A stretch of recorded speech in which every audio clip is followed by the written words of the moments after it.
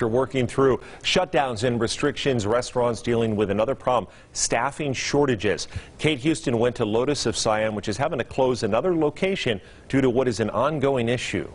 Guests that walk up to Lotus of Siam on Sahara will be greeted by this temporary closure sign. Management says they're now looking to fill nearly every position. That was the hardest decision we had to make. Courtney Barnett helps manage Lotus of Siam and its small staff. It was manageable with 25%, manageable with 50%, and then just the succession of going to full open capacity has been harder. Barnett says this staffing shortage is not for a lack of trying. Open interviews have been held 3 days a week with jobs posted online. People did reply and say they were interested, but nobody showed up. Barnett says local restaurants are competing in a wage war with the Strip. It's hard to compete with the Strip prices, and so we're all just trying to put our heads down and get as much work done as we can, but it's been really hard to find people to help out. Lotus of Siam is not alone. I've never seen anything like this. Mark Steele with the Restaurant Hospitality Institute is now partnering with nonprofits to fast-track training.